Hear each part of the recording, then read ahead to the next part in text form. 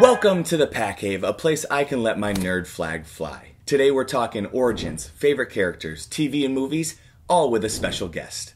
But before we do that, slap that thumbs up and subscribe to make this cosplayer cheerful. And if you don't, that's okay. But I will find you. Roll the intro.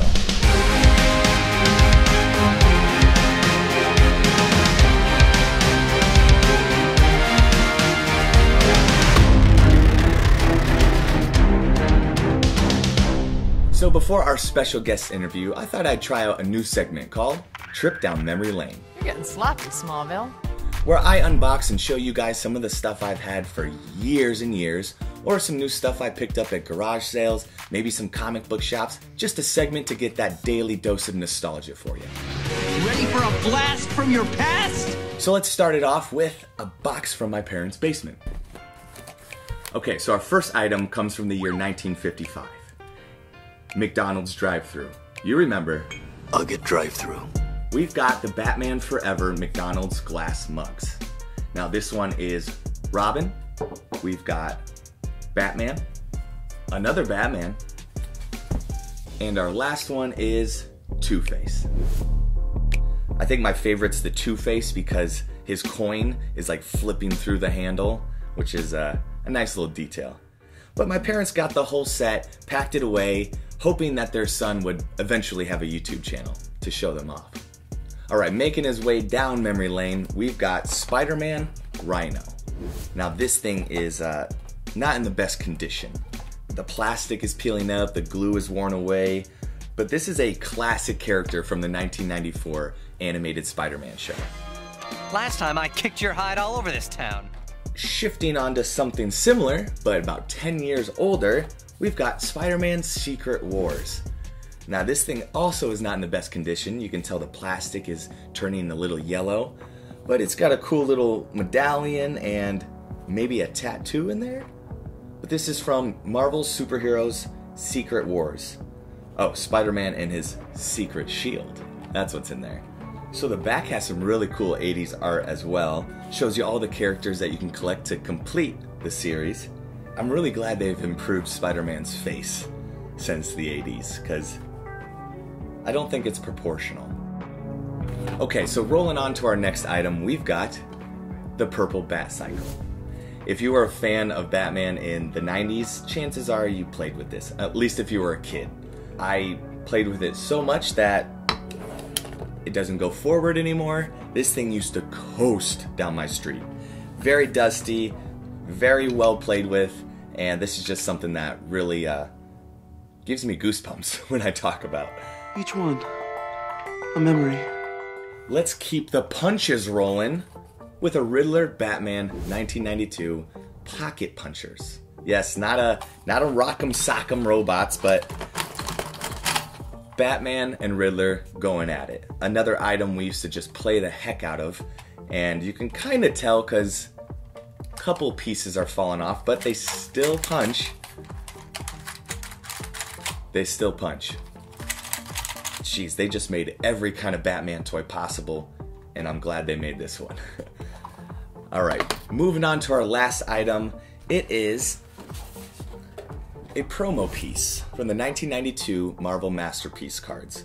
Now I think this is a promo piece because I only found 2 online that were sold, and they're just a little bit different looking than the actual cards. I have them up there. But anyway, we've got Hulk, Wolverine, Spider-Man, and Captain America.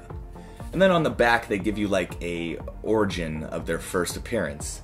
So Spider-Man, you got Amazing Fantasy number 15, Hulk 181 for Wolverine, the Incredible Hulk number 1 for Bruce Banner, and they didn't put Captain America's on there. Anyway, a really cool piece that is just unique and nostalgic from the 90s. Okay, so now that we took a trip down memory lane, let's bring it back to the present and interview one of my favorite people on Instagram, Chris Killian with Comicbook.com. We're busy killing it, jam-packed with news. Spider-Man 2 is gonna be the I've been following these guys for years. They drop all the latest news from casting rumors and new releases to breakdowns and interviews. And once in a while, some actual comic book news. So without further ado, I'm a little starstruck. I'd like to introduce Chris Killian from Comicbook.com into the Pat Cave. How you doing, Chris? What's going on, Patrick? Don't be starstruck. That's silly. I've been following you guys for so long. It's an honor. Your cave behind you looks way better than anything that I have. So I'm actually in awe of all that cool stuff that you have. I want to come visit. That'd be nice. Maybe like 2023. Well, I appreciate that. Yeah, you'll definitely have to come see it in person. Which leads me to my first question. How'd you get into all this stuff? What's your superhero origin? Oh man, I mean, probably started, I was like 4 or 5, and the first movie I ever saw in theaters was Batman '89, and I was watching, you know, the '60s Batman show. I mean, obviously they weren't making it anymore, as I'm not that old, but it's the coconut oil that I, you know, but no, it was that's pretty much it. I got into Batman that way. And then I just, you know, I remember my aunt gave me, my first comic book was Wolverine #1, which I still have, and it's framed and everything. And now I've just got boxes and boxes of stuff. And I don't know, that's about how I got started in the superheroes. That's pretty much, they taught me how to read. That's what I did. Nice. Wolverine #1. Good book to have. So did that lead into a comic book collection, or is there a certain thing that you collect in the genre? Anything I could get my hands on. I mean, my whole childhood, I was obsessed with comic books and wrestling. That was pretty much, and wrestling, I think, just stemmed as like, these were like real life superhero type characters. And so that they just seemed like a natural fit for me. So I was obsessed with both of those things up until, well, I guess I still am. So it's not over. Yeah, exactly. I feel like your show does a good job of mashing up those genres from superheroes to wrestling to video games. Speaking of that, Daily Distraction, your show on comicbook.com, Instagram, YouTube, all that stuff. How did this get started? Yeah, I was doing stand-up comedy. I've been doing stand-up since 2009, and I had an agent, and we, you know, I'd done a couple commercials and was trying to get my name out there a little bit more. And Comic Book was based in Nashville, which is where I live. They were doing auditions for hosts, and so my agent was like, "I know you're a huge nerd. Do you want to try out for this?" And I was like, "Sure." And so I did, and I've been there with them now for 4 years. So okay, very cool. I mean, the show is hilarious, and it seems like a really fun place to work. Yeah, definitely. I mean, it's work. People sometimes confuse it. I mean, it's a lot of hard work, and there's definitely days that I don't feel like doing it. But I mean, it's hard to complain at the end of the day, because, you know, all I'm doing is just BSing about, you know, superhero movies and stuff. So it's fun. It's definitely a cool job. Now, throughout all these episodes and all these people you've interviewed, is there a favorite one you have? Jim Carrey, hands down. Yeah, Jim Carrey was such a, I mean, that's the easiest answer for me, because it was just me coming from a stand-up comedy background. And then I interviewed Jim for Sonic the Hedgehog, and I made him laugh twice. And it was like something nobody can ever take away from me. Like, I'll always be like, oh, like I do stand-up shows, and if somebody in the front row isn't laughing, I'm be like, you can piss off, because I made Jim Carrey laugh. I don't even care about what you think anymore. Shifting gears over to cosplay, I know you dress up for your show a lot. Have you ever been to a Comic-Con? And if so, what did you go as? I mean, I've been to like the smaller Comic-Cons, right? You know, like the regional ones, but I've never been to the big Comic-Con, because like every year, like Comic Book will be there, but I've always, because I do the daily show, I've always kind of stayed back in Nashville to kind of like do a show covering, you know, what all we're, you know, seeing at Comic-Con.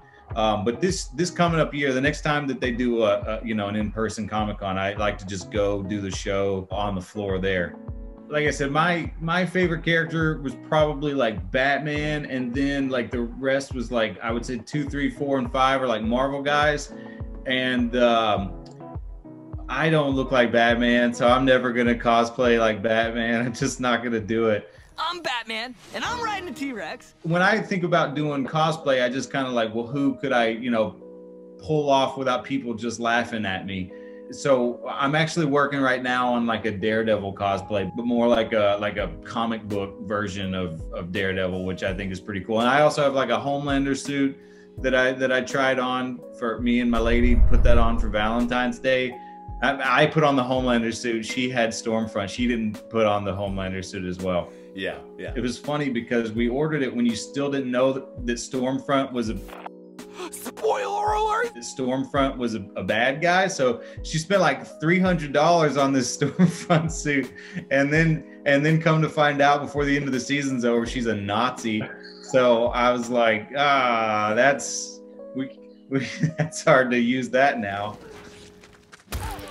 So Chris, last question before we play a little game. What are you most excited for in the superhero industry coming up?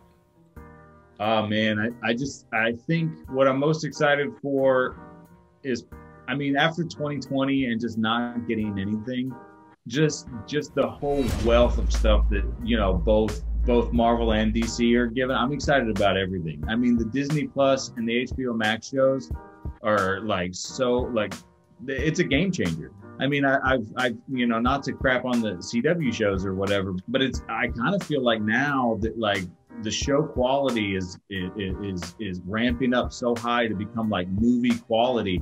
I don't know how shows like that are going to survive. But, you know, honestly, they feel like an afterthought to me. But I'm definitely most excited about seeing all of these characters and shows intertwining the way, you know, that Disney and Warner Brothers are kind of like beefing them up to be. Everything's going to be all right. I promise.